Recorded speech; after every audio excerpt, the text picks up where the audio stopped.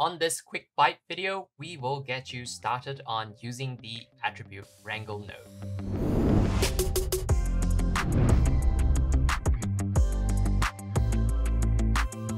What is the Attribute Wrangle node? Well, the Attribute Wrangle node allows you to manipulate geometry attributes using the high-performance VEX scripting language.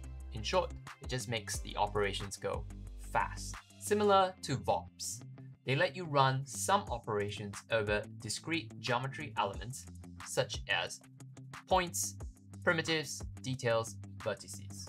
As a caveat, this is not a lesson on VEX or coding, but really meant to just cover the most salient aspects of VEX to get you started on basic attribute wrangling with no fear.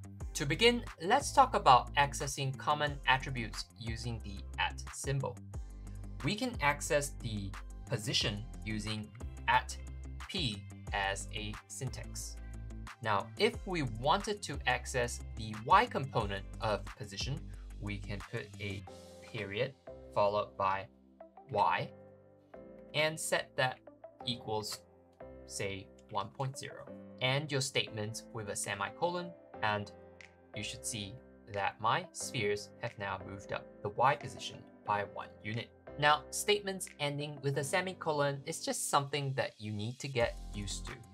Kind of think of it like a full stop behind a sentence. If you wanted to set x, y, and z coordinates at once, you may instead use a curly brace. So @p equals to open curly brace, 0, 1, 2, semicolon. And now you would see that it seems that I only have one sphere left. Well, the reality is that this illustrates I still have 100 points. And so I am actually copying 100 spheres. However, this operation operates on every single point. And I have now asked for every single point to be moved to the exact same location, so it looks as if I just have one sphere. Now, if I wanted to create an attribute such as p-scale that doesn't currently exist, I can create that using the @ syntax as well by using @p-scale. For those of you who know, p-scale is an attribute that carries special meaning to the copy to points node. Using p-scale, you are able to vary the scale of the spheres that are being instanced. For some special attributes such as p-scale and p for position, we don't need to explicitly tell Houdini what type of attributes these are. However, in this situation, I like to be a little bit more explicit, and I'm going to say that it is specifically a float attribute. Assign it to maybe 0.5. And now you can see I have spheres that are half that size. We can also now observe that our p-scale attribute has been created in our geometry spreadsheet. Similarly, if you are creating a custom attribute or an attribute that Houdini does not know about, you'll want to be explicit and state the attribute type. For details on the different attribute types, check out the Using Vexpressions link in the blog post. Besides creating attributes, we can also create interim variables that do not get passed on as attributes. And it's really quite as simple as removing the @ sign. And as you can see, it no longer exports that attribute to the geometry.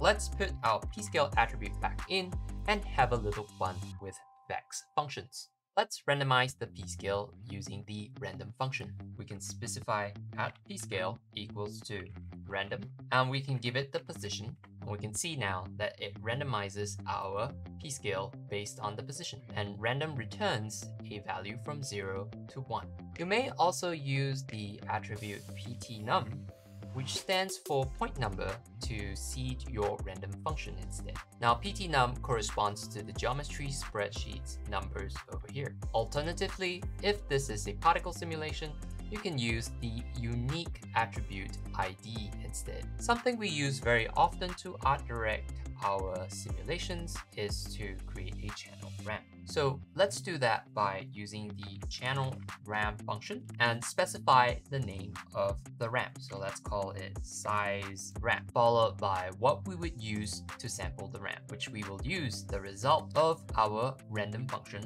which goes from 0 to 1 to sample the ramp. In order to create the ramp parameter here, all you need to do is click on create spare parameters for each unique call of ch. Click on this and you get the size ramp nicely created for you. To explain the channel ramp really quickly, when random returns a value close to 0, it will sample a point right over here.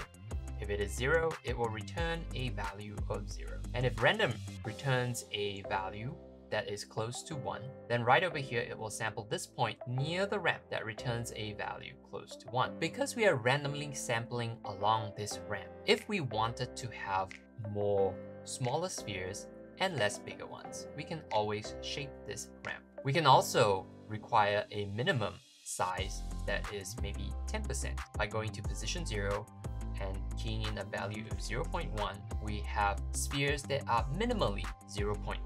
If we wanted to scale all of our spheres up or down by a certain amount all the time, at pscale equals to at pscale multiplied by some amount, and we'll introduce the channel parameter. Using the channel function, we can specify a parameter called scale, and with a semicolon, once again create spare parameters, and now you can see a scale parameter has been created. By default, the scale parameter is set at 0, which is why our spheres disappear. So let's set it back at 1, and you can see our spheres are back. If we set it at 0.5, we can see the multiplying effect it has on our existing p-scale. By making it 1.5, you can see it has made it 50% bigger. Also, we are able to replace at p-scale equals to p-scale multiplied by channel scale with simply using this statement called multiply equals, and that is basically the same